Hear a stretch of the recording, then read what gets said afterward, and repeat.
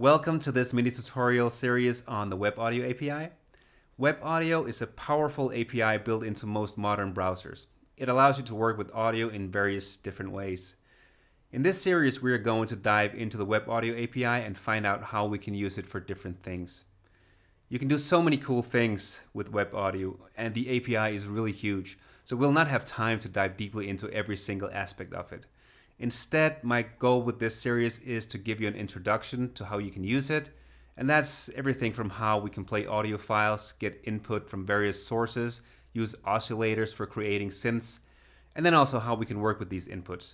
That could be from a simple volume control, panning, effects like reverb and delay, and filters such as an equalizer, and maybe we'll even get into how we can visualize audio. So we're not going to create a big and fancy project. Instead, we're just going to have a look at all the basics of the API, and hopefully you'll get inspired to learn more about it and build your own awesome projects.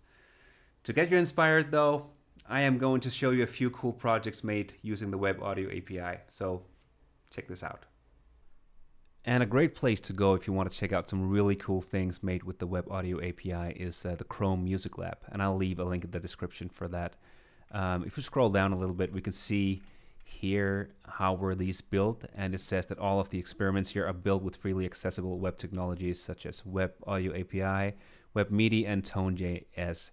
Tone.js is just a library, a JavaScript library built on top of the Web Audio API, so you can do more things easier. But if we have a look at some of these, there are so many different things that we can try out. Let's try out this one first. It's called Arpeggios. Let's click on that and see what happens. And it is basically a circle of fifths. I can click the play button and I get some arpeggios. I can change this here. I can change the key, this minor, major out here. I can change the instrument, and I can change the tempo. It's a metronome here. And this is really cool. So this is something you can make. And let's check out another one here. This one is pretty cool. This is for audio visualization. Let's try that out. So if I start to speak, I think something should happen. Actually, I have to click this microphone button first, and I have to, you can see that something's happening. Every time I talk, you can see this graphical thing going on here. So, yeah, I don't know about that, but that is pretty cool as well. You can do many different cool things. Now it's playing the stuff that I think, I don't know what's going on actually, to be honest, but this is really cool. I'm gonna go back here and see if we can have a look at one final one here. How about this melody maker? It looks like a sequencer that you can use. I can do something like this. I can play.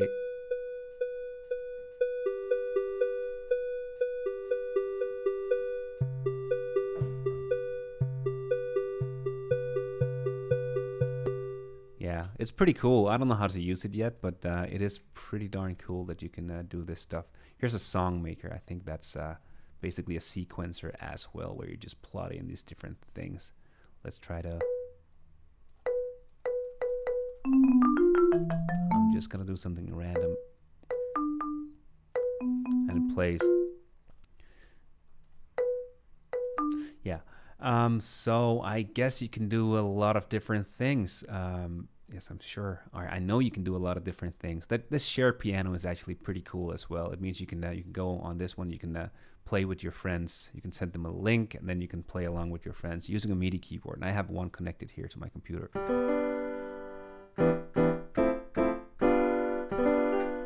So that works as well. That is so cool. So as you can see, you can do so many cool things, and of course you need to do other things than just learn using the Web Audio API. There's a lot of stuff to learn here, but let's get started on this series in the next video by having a look at how you can load audio into your browser in a very, very simple way using the audio tag, the HTML5 audio tag. So yeah, I'm looking forward to this, and please like and subscribe, and see you in the next video.